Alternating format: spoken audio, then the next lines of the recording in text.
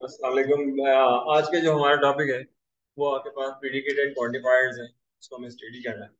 और प्रीडिकेटेड क्वांटिफायर कैसे कर रहे होते हैं, क्या होते हैं, ये तमाम चीज़ें इसके अंदर मौजूद है। ठीक है, तो पहली बात ये, अगर हम इसकी एग्जांपल ऐसे लें कि आपके पास जितने भी कंप्यूटर से कनेक्टेड हैं, कंप्यूटर नेटवर्क से कनेक्टेड हैं, कंप्यूटर वो सारे के सारे जो है हमारे पास, कोई जाहिर सी बात है जब नेटवर्क के अंदर है तो सभी कनेक्टेड है, भले वाईफाई के थ्रू कनेक्टेड हो, भले आपके पास केबल नेट के थ्रू कनेक्टेड हो। तो उसको मैथमेटिक्स में लिखते कैसे, क्या सिंबल्स होते हैं? ठीक है, वो हमें इसको स्टडी करना है आज। अच्छा, दूसरा, सही है। अच्छा, इसके अंदर एक और चीज है हमारे पास, उसको हम देखते हैं, that is a predicate. Predicate के अंदर हम वेरिएबल्स की बात कर रहे होते हैं, और वेरिएबल्स के अंदर क्या है कि एक्स वहां पर 3 से बड़ा है। अब ये वाली बात, अगर हमें एक्स पे -1 ले लूं ये बड़ा होगा, नहीं, फॉल्स हो जाएगा। इसका मतलब बेस्ड ऑन कंडीशन, ये कुछ कंडीशन के अंदर ट्रू होगा, कुछ कंडीशन के अंदर फॉल्स होगा। अगर यहाँ 4 होगा तो दैट इज ट्रू, -4 होगा दैट इज फॉल्स। सही है, 3 भी होगा तो दैट इज फॉल्स। अब x is equal to Y plus 3, हमारे पास y क्या है, हमारे पास लेट्स से हमने y की वैल्यू ले ली 0 और x की वैल्यू ले ली 1। तो 1 इज इक्वल टू 3 ट्रू है, false that that would be false. सही है, तो आपका वैल्यू होगी फॉल्स, आपके पास आ रही है। हाँ, अगर हमने x की वैल्यू 3 ले ली और y की वैल्यू हमने 0 ले ली, in that case it would be true. हमारे पास ये कंडीशन जो है ट्रू हो जाएगी हमारे पास। इसी तरह से ये z के साथ भी है, तो हमने z 1 ले लिया, y भी हमने 1 ले लिया, 2, तो z की वैल्यू पे 2 है हमारे पास, दैट इज ट्रू। अगर हमने x जो है वो हमने 4 ले लिया, z y जो है हमने 3 ले लिया, और z हमारे पास 2 है, दैट वुड बी फॉल्स। ये तमाम चीजें हैं ऐसी, that it would be counted the predicates. Statement involving variables में कह रहा होता है, computer x is under attack by intruder. जिसमें क्या है, कोई कंप्यूटर एक्स है जो आपके पास इंट्रूडर्स को अटैक करता है। सही है, और तो इतने सारे नेटवर्क के अंदर कोई एक नेटवर्क में अंदर कंप्यूटर ऐसा है जो अटैक हो रहा है। इसमें लेट्स से हमें 192.168.1.1, यहाँ पर एक कंप्यूटर की जो है आपके पास आईपी है, हम ये कह रहे हैं कि इस पे अटैक हो गया है, मगर 192.168.1.2 इस पर अटैक नहीं हुआ। तो अगर ये हुआ है अटैक, ट्रू है, अगर नहीं हुआ तो false। अच्छा, इसके बाद अब यहाँ देख लीजिए कि हमारे पास क्या है, अब सवाल में दे दिया है, इन्होंने कंडीशन दे दी है कि पी जो है हमारे पास क्या है, जो वैल्यू है ये 4 है, और दूसरी पी की वैल्यू क्या है, 2 है। तो अगर हम फर्स्ट केस के अंदर 4 रखेंगे दैट वुड बी ट्रू, और हम सेकंड केस के अंदर हम 2 रखेंगे तो दैट वुड बी फॉल्स। 2 जो है बड़ा है 3 से, नहीं, फॉल्स है। ये चीजें यहाँ बताएंगी, आपने आंसर भी इस तरह लिखना होगा, ये लिखा हुआ है।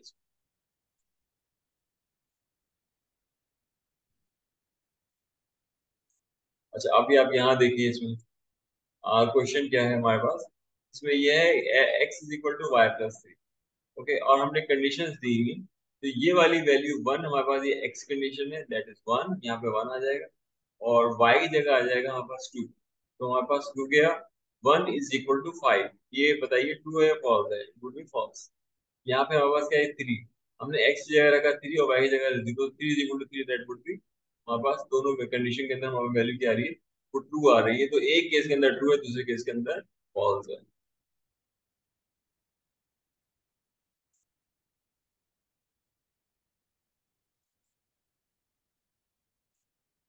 अच्छा, क्वांटिफायर्स, क्वांटिफायर्स हमारे पास क्या है, क्वांटिफिकेशन के लिए इसको यूज कर रहे होते हैं। It's create a proposition function from the prepositional value.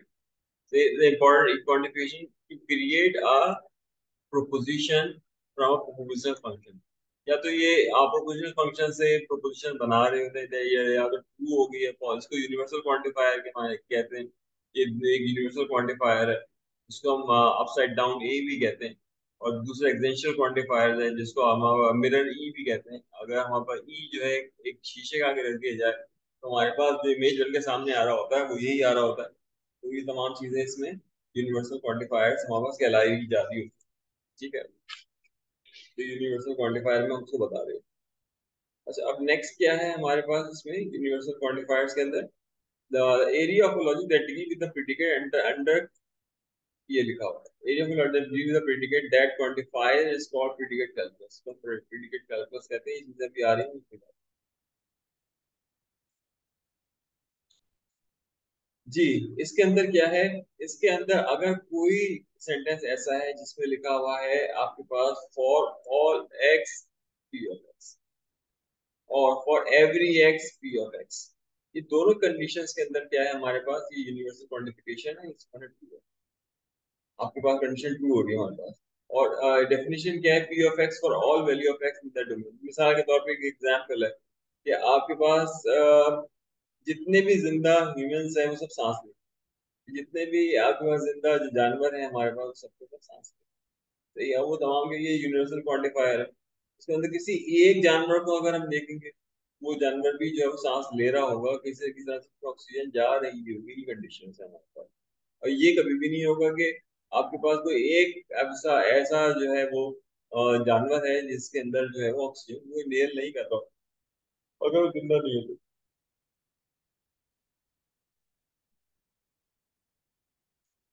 अच्छा, ये आपके पास टेबल है, इसे पूछा जाता है universal quantification of x we of x P of x true for every x.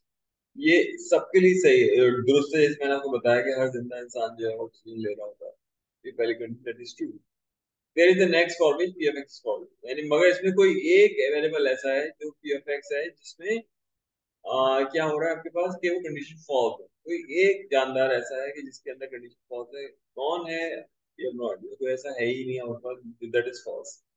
Existential quantification P of x, there is the next for which P of x, कोई एक जो है, there is an x for which, कोई एक x ऐसा है जिसकी condition true है। इसके मतलब ये कि P of x is false for every x, यानी कि जो कंडीशन है हमारे पास वो जितने भी एक्स हैं उन सबके लिए जो है वो क्या है, इनवैलिड है या फॉल्स है। अच्छा, अभी आपको एग्जांपल है। अब मुझे ये बताइए x plus one greater than equal to x. अब हमने एक्स को जीरो रखा, फिर वन बड़ा बड़ा हो गया और एक्स जो छोटा हो गया, तो ये हमारे पास हर हाल में वैल्यू टू आई। टू रखा तो हमने, तब भी यहाँ पे टू प्लस वन थ्री, यहाँ पे टू, तो three greater than equal to, यानी कि बड़ा है टू छोटा है टू, हर केस के अंदर वैल्यू हमारे पास टू आ रही है, तो universal quantification of x we of x कहलाएगा।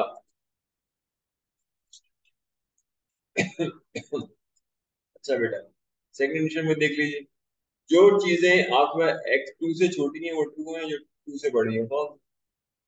ए of x P of x, हमने ये आपने बता दिया है कि all of x P of x हमने जवाब दे दिया है।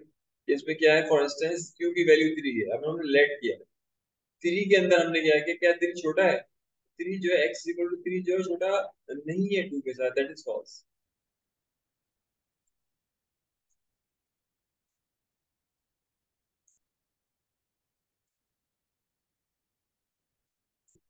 एक्सटेंशियल क्वांटिफिकेशन, इसमें क्या है, there element exist an element x in domain such as P of x.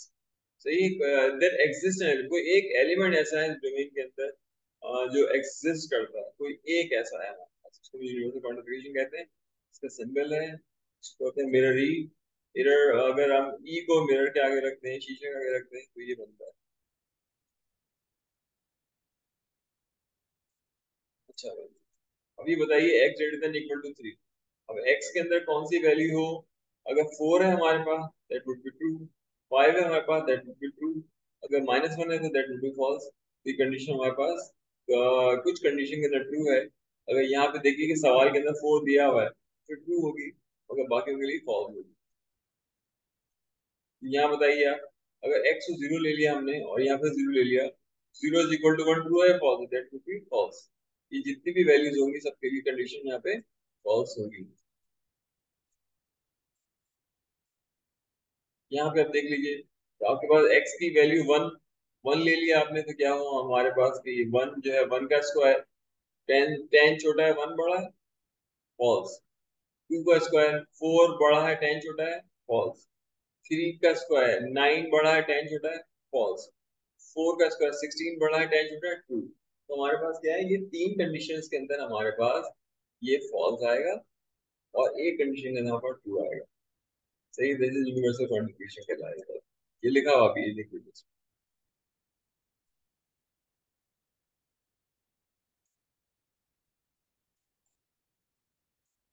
ठीक है बेटा, हम इसको इसको इतना आज तक रखते हैं। ठीक है, thank you so much for your time. Okay, Allah Hafiz.